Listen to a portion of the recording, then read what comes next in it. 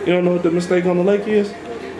See, females don't be knowing that. Because I asked my girl, I said, you know what mistake on the lake is? She's like, I never heard that one. I'm like, oh, okay. But a mistake on the lake, that's what they call Cleveland. You ain't never heard that. Yeah, but so the dude, like, he like, the mistake on the lake is no more. Well, I don't know.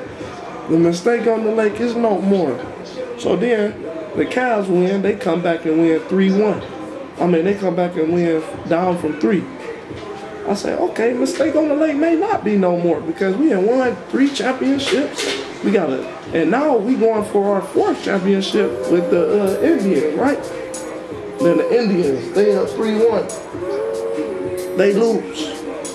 I say, what the fuck happened to the mistake on the lake was no more? they was like the reverse. They reversed the curse right in our face. I swear. They like, we gonna let them win one.